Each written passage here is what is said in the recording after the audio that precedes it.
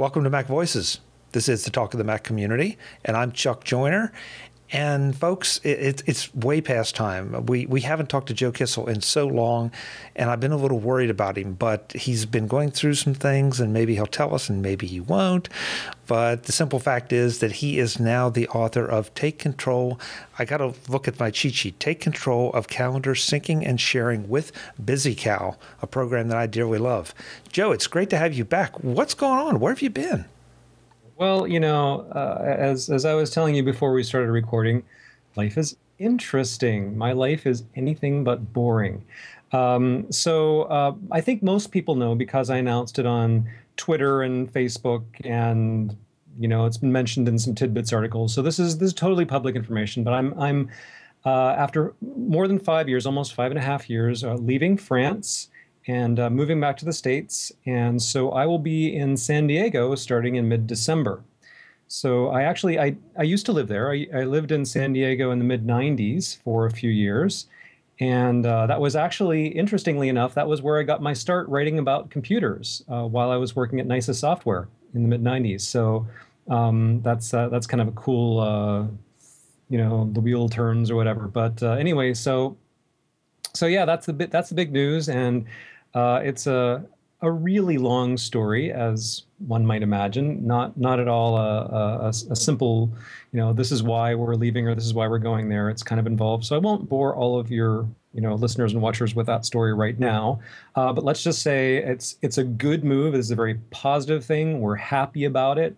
Our son is excited because he's going to have more space and a bigger. We promised him a car-shaped bed, so that's very cool for him. And we will have more space too. And our cat is very excited. So there will be some things that we will miss, like great baguettes on every bakery on every corner. On the other hand, we will get fantastic Mexican food, which you really can't get here. So you win some, you lose some. But anyway, yeah, there will be a lot of things that are going to be new and different because of this move.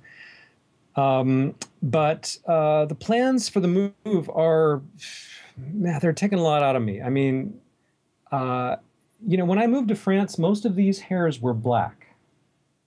Now they are mostly white. So, and they're getting whiter by the day. But there are just a million details involved in preparing for this gigantic move, and dealing with stuff on both sides of the ocean. So we're working our way through those things, while of course at the same time trying to finish all of my usual books and magazine articles and what have you, and trying to squeeze my last few days out of France. Like there's so many things, even in Paris, let alone the rest of France, let alone the rest of Europe, that we haven't seen even after 5 years. We're like, one more museum. And so life is a little crazy right now. And, I think that the move, it's not like we don't have a house, we don't have like property that we're just moving back to. We're starting from scratch. We have to find a place to live, and we're working on that. But there could be a few steps, it could be like, apartment, short-term rental, house, or something like that. So your viewers may see different things in the background in the coming days. You can already see no more books on my shelf. Those have already been packed. The bulletin board will go away next, and so on. And we'll see what pops up in the background next time. But anyway, once this is all over with, which, if I'm lucky, might be by around, Macworld time, I think that I'll be able to settle into a more relaxed, happy, more comfortable lifestyle, and I think we'll have more and better discussions in the future. Well, I sure hope so for your sake. And speaking of backgrounds, I should apologize to you and everyone. I got some new office furniture. I'm in the process of rearranging the office/studio, so my background is a little bit different. It too may change. But Joe, back in your file holder there, I think don't I see a draft maybe of a new book, Take Control of Moving? Yeah.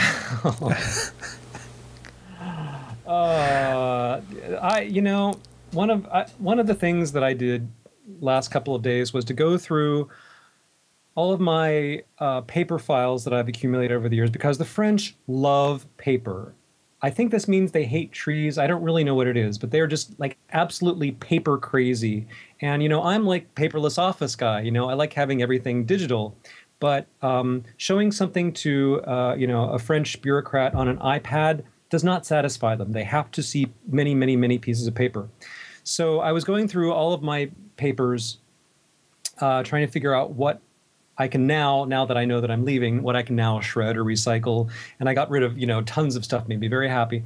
But one of the things I found was actually a handwritten outline on a piece of legal paper for a book about packing.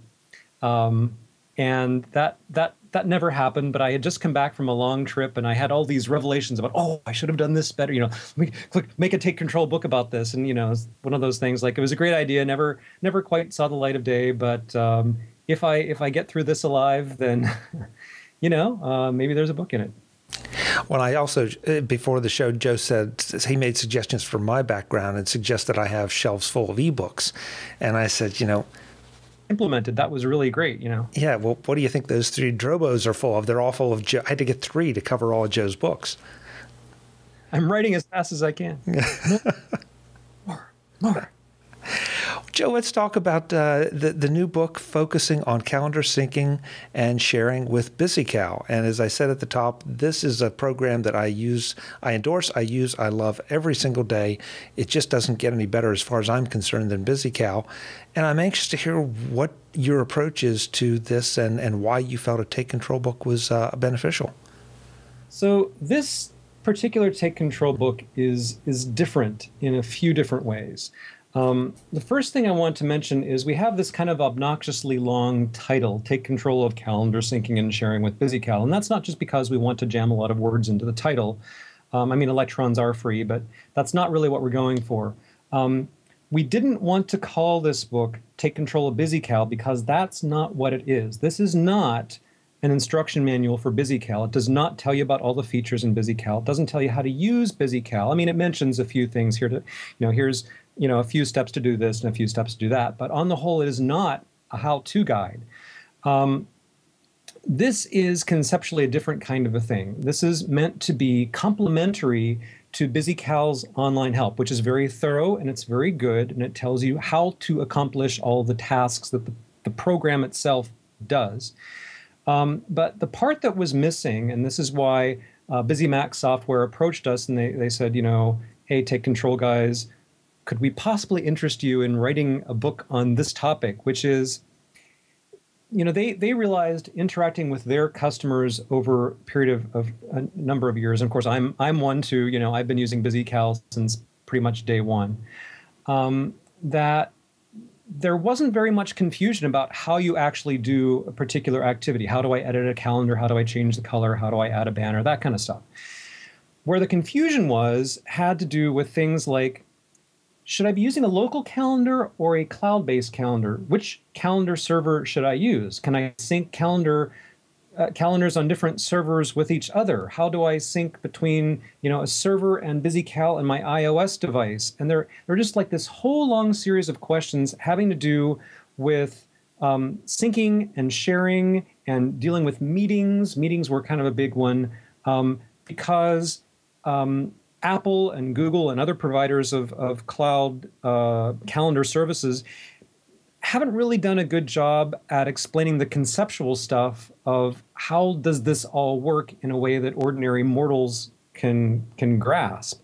So I was asked to undertake that quixotic task, see if I can, give it a whirl and explain in plain English without a lot of, technobabble, how does this whole calendar syncing, sharing thing work so that you can make intelligent decisions about, should I use iCloud, should I use Google, should I use some of the CalDev server, a combination of the above, should I use local, calendar sharing over my local network, should I share calendar, should I, like all these different, what should I do, and what different combinations of things should I do, and how should I go about doing it, and the reasons why, why this sort of a thing really kind of auto-avoid, and this kind of thing will make you a lot happier. So that's what I tried to do, and I hope I succeeded. We'll see once people actually read the book. But the thing about this book is it's free.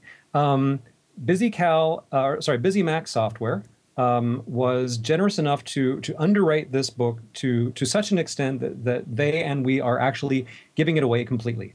So you have nothing to lose by reading it. Not only that, but this is a very short book, by my standards anyway. This is like 45 pages. So we are trying not at all to bog down in, tedious lists of numbered steps. There are a few, but mostly it's, let me explain how this works. So you can wrap your head around this. Now let me explain how this other thing works. And hopefully by the end of these, 40 odd pages that you can read in, an hour or two, you will say, okay, now I get it. Now I'm going to go and I'm going to, make one of these kind of calendars, and I'm going to get rid of that calendar, and I'm going to put this over here, and then you can actually go and implement it. And I've tried, for the most part, to explain not only how you do this in BusyCal. I mean, it is focused mainly on BusyCal, but also to give you enough background. You can do the same thing with the OS X calendar app. You can do it with the calendar app on your iOS device too. And of course, those are all a little bit different. But basically, trying to demystify and detangle this concept, which is really, I mean, when you get right down to it, like calendar syncing and sharing is kind of, I mean, it's messy. It's really messy behind the scenes. It's not straightforward at all. So that's what this is all about. Joe, we've talked about calendaring before, I know, along with email and a lot of things. And it seems like most of the people that I engage with are either, well, see, this is where it kind of breaks down, because you have iCal or BusyCal on the Mac. You also obviously now have iCloud, which is syncing everything around. You have Google Calendars, and you have those people that are still having to deal with Outlook and Microsoft's options. I know there are some others, but at least in my mind, those seem to be the big ones. This seems like it should be such a simple thing, and yet you're right. You can end up with double, triple, quadruple entries, no entries. It makes you a little crazy. And then let's throw in the iDevices. Very first paragraph of my introduction pretty much says that, computers are amazing. Computers can do, 3D animation and rendering, and they can do text-to-speech, and they can, sequence genomes. It's 2012, and we still can't sync calendars. I mean, come on, how hard can it be? And it's really that there needs to even be a book about this is really kind of irritating to me, because this is, compared to some other technological problems we've solved. I mean, we put a spaceship on Mars and we can't sync our calendars. It's just really, I'm getting a little worked up about it. It's just wrong that this problem in this day and age hasn't been just, solved definitively. So yeah, I mean I can't solve the problem because I don't write, calendar software, but I can at least explain where things stand as best I can. Now, you mentioned Outlook, and the book mentions Outlook and Exchange servers in a few places. BusyCal doesn't currently support Exchange servers. Maybe it will in the future. The OS X calendar app and the iOS calendar app do. And I have to say, whatever else you may say about Microsoft and whatever else you may say about Outlook, the actual, the calendaring part of Outlook and Exchange server is pretty good. I've worked for companies that relied on Outlook, enterprise-wide for, meeting scheduling and calendars and stuff.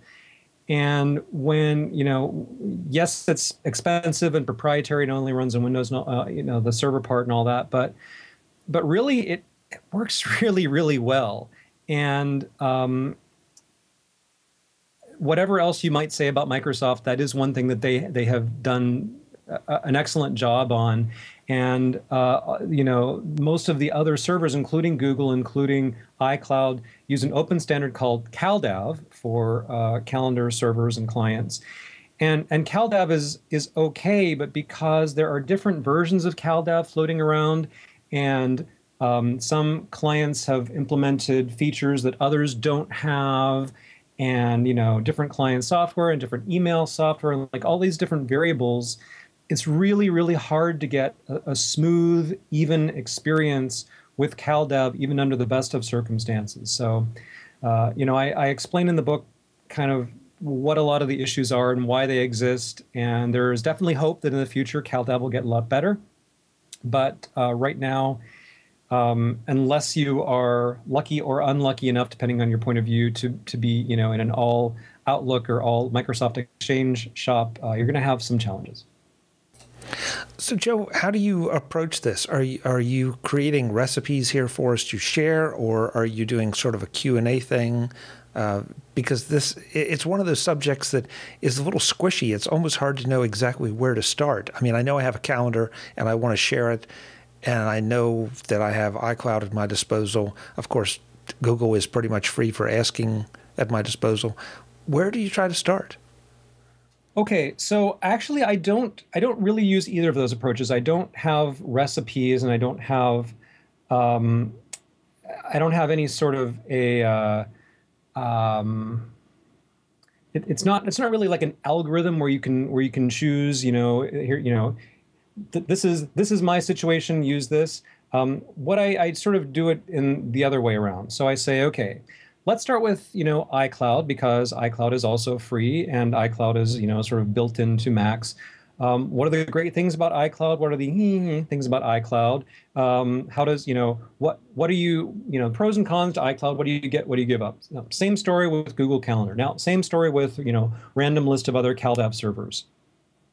And then having sort of laid that groundwork, I say, okay, now, here are all of the factors you need to consider now that you know this background in sort of working out your own calendar strategy. And what it really boils down to is, I hope the majority of people, it's less complicated than it seems. So it kind of boils down to this. If you are in a position where you can freely choose any calendar server or any sort of arrangement of calendars, if you have that option, and if all of your devices are made by Apple, use iCloud only, you will be much, much happier. If you work or have family members who use Google Calendar, or if you use PCs or Android devices, Google Calendar is an excellent choice. If you are in a position that you can get everyone in your family or work group or whoever it is you're sharing calendars with to all be on the same server, if it's everybody on iCloud or everybody on Google Calendar or everybody on something else, that is definitely very much to your benefit.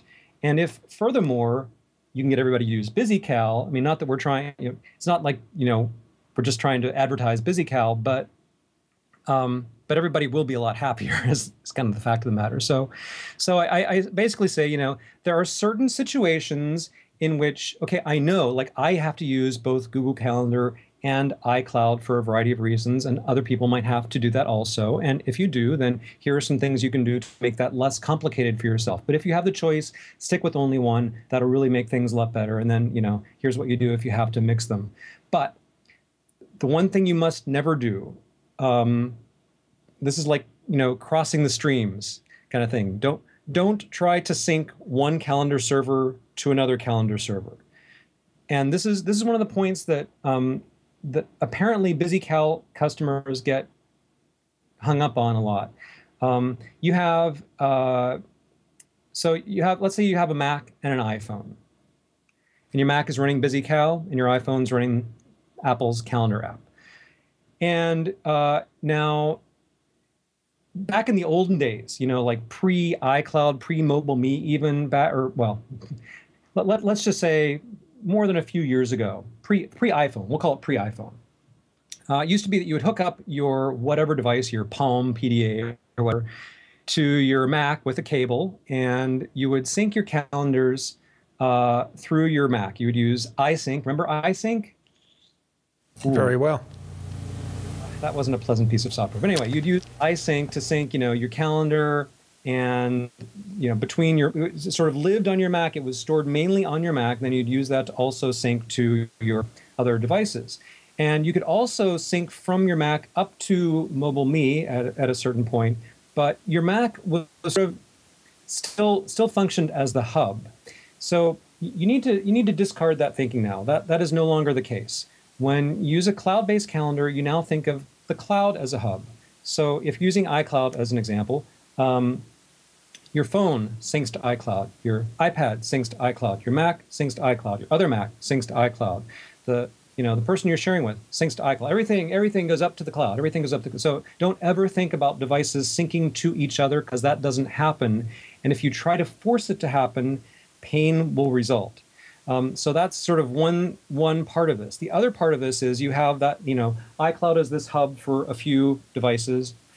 And then, Google is also a hub for either the same devices or other devices.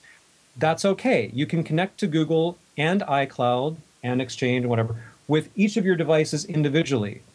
What some people are trying to do is to say, okay, well, I'm going to connect, I want to, connect to my iCloud calendar with my Mac, and then I want to use my Mac to republish that calendar as a Google calendar, so that I will see exactly the same calendar on whether I go to the Google website or the iCloud website. And in fact, you used to, cross your fingers and knock on wood. You used to be able to do that in BusyCal 1.x, and they've removed that feature from BusyCal 2 on purpose because it was just so inherently unstable. This is a dangerous thing to do. That it's not BusyMac's fault. It's not the fault of the software. It's that all the servers are just so different. There are too many variables to possibly control. And the chances of getting multiple entries for things and weird sync loops and data missing is just outrageous. So the new way of thinking is just don't ever do that. Everything gets synced from the cloud as a hub down to all of your devices. And if you want to sync every single device to multiple cloud-based servers, nothing's stopping you. You don't ever have to go, from your iPhone through your Mac to the cloud. It's all direct. So if I'm understanding you, you're advocating setting up BusyCal and maybe the calendar on your iOS device as almost like the unified inbox in iOS, where it's connecting to a bunch of things and maybe letting you see it all together? Right. Yes, very much like that. So, on my iOS device, I've set up, my Google Calendar. I have a couple of different Google Calendar accounts. And unfortunately, you have to go through some weird extra steps to set up secondary calendars on Google Calendar on your iOS devices. It's a little bit annoying, but you only have to do it once, and there's directions on Google's site, so whatever. So you do that. I have an Exchange calendar account, so I have that on my iPhone, and I have my iCloud calendars, of which there are quite a few. And so I just set up all those different calendars on my iPhone, set up exactly the same accounts on my iPad, set up the same accounts on my Mac. So no matter which computer or device I'm using, I can still see all the same data. The only exception is that if I'm out someplace and I don't have any of my own devices and I have to look in a web browser, so I can go to the iCloud site. I'm only going to see the iCloud calendars there, not my Google calendars. I can go to the Google website. I'll only see the Google calendars there. Okay, but the number of times, like, per decade that I am ever away from all of my devices and have to see multiple different calendars at the same time is like, one.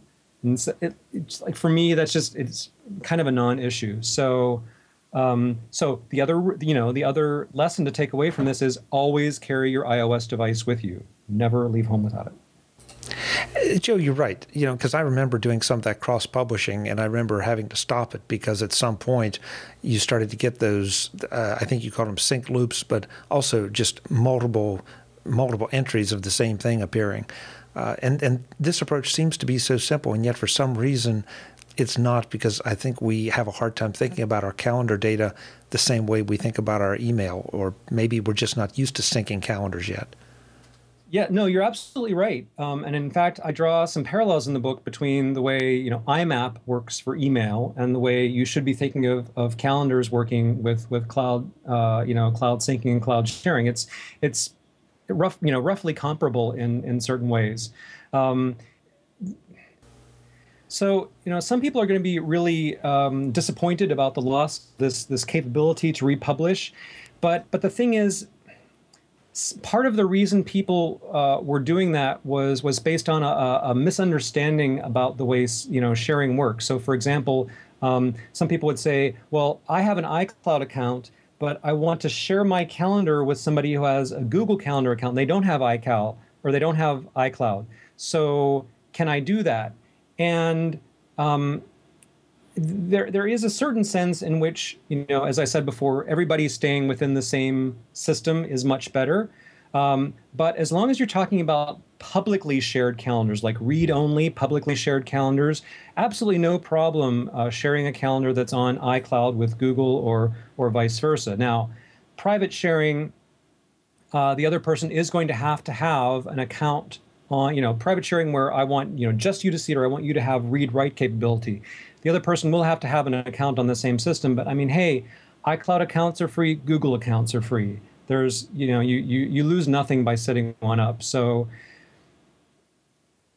there will be some minor inconvenience, but the benefit for everybody will be that it works much more smoothly, and these massive causes of loops and incompatibilities will go away.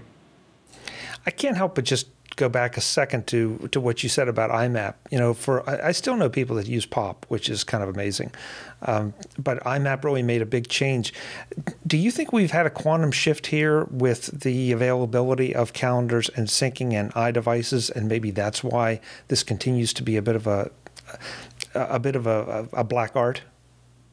It may be. I think, as I was writing the book and I was talking to John Chafee at BusyMac about all the different, questions and issues his customers have had, it was really evident to me that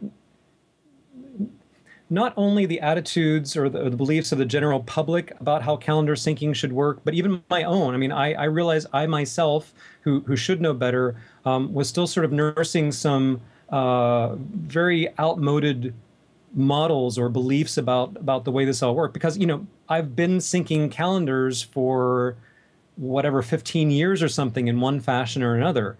And if you get used to using email with POP, you get used to syncing calendars in a certain way, and it worked more or less, then it's hard to reorient your thinking to a new paradigm.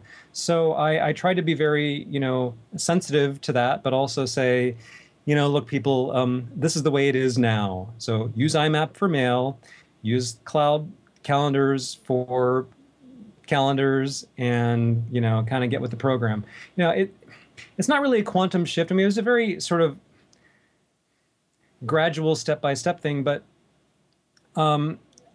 I think what Apple and Google and other providers have failed to do is to sort of differentiate the way things used to be from the way things are now, and sort of really explain how cloud syncing is an entirely different thing. Because what we're used to from the olden days was like, you have two devices and an event changes on one, and before you sync, it also changes on the other. So when you try to sync them, they collide, there's a conflict, and then you have to say, okay, which version of the event do I want?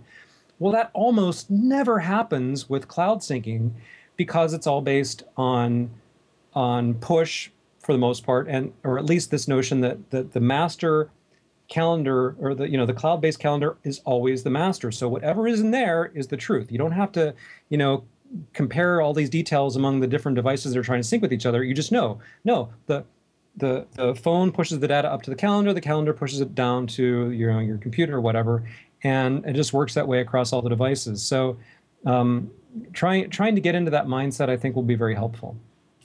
I think that's been a challenge for us, because we talked about it when we talked about iCloud. The truth lives in the cloud, but you're manipulating the truth on your devices. Yeah, it's exactly, and it's really no different from what you do when you file an email message. So somebody sends you an email message, and it comes into a server, and your server says, there it is on your device. And you look at it on your device, and you say, yeah, I want to file this in my such and such folder. So you tap. Now it's in your folder on your device, and then 2 seconds later, the server makes the same change, and it mirrors what you've done locally, and it's in the same folder on the server. And that's it. There's no more mystery. That the server holds the master copy, but you control the server from your local device. So you tell it where to put things, what to do, what information to store. So if you can get your head around IMAP, cloud-based calendars shouldn't be that big of a deal. Joe, at this point, I usually say, so tell us how much the book costs. This one's free. It's free, yeah. And I want to say thanks to John Chafee and the folks at BusyMac for underwriting it. This is a great addition to their product, but also a borderline public service to the Mac community and the tech community. Well, that's what we were going for. We hope that even people who don't use BusyCal will find some really interesting and useful information in there. They'll learn more about CalDev. They'll learn more about iCloud and Exchange, and they'll still, even if they don't use BusyCal, they'll still be able to make smart decisions about calendar strategies. Well, I've had John on the show before. We've talked to him a couple times at Macworld. I'm going to make sure that in the coming weeks I get him on to talk about the new version of BusyCal and what it all means. Definitely. Yeah, the new version is great. I mean, I've used BusyCal since it existed, and I've always loved it. But the new version is, there are a lot of kind of big new features, but there are also just a few little new things that I'm going, oh, thank God, or thank John. It's like, it's it was always easier to use than iCal and Apple's calendar app, and now it's gone the next step, and it's much friendlier and more comfortable. And it's like, oh, thank goodness you can do this now. So it's really great. Joe, I hope it's not quite so long before we get to talk again. I'm anxious to watch the books disappear from the shelf, the bulletin board come down, and start seeing all the varied backgrounds you're going to give us as you complete the move. Palm trees and beach or whatever. It's certainly going to make our schedule a lot better, although it's going to be kind of strange. Instead of 6 hours one direction, you're going to be 3 the other. So it's going to be weird. I mean, I'm used to doing these things late at night. It's 10:20 p.m. here, but I guess I'll start having to plan for afternoons. Yeah. Folks, that's Joe Kissell. He is the author of the new Take Control of Syncing and Sharing Calendars with BusyCal, this time free from Take Control Books at takecontrolbooks.com. Joe, we'll talk to you again soon. All right, looking forward to it. Folks, I'm Chuck Joyner. Mac Voices is the talk of the Mac community. Until the next time, thanks for listening.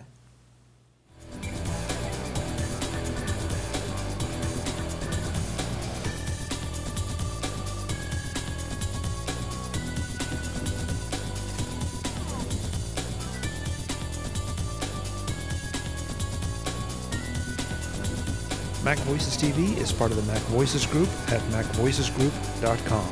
Advertising handled by Backbeat Media at BackbeatMedia.com.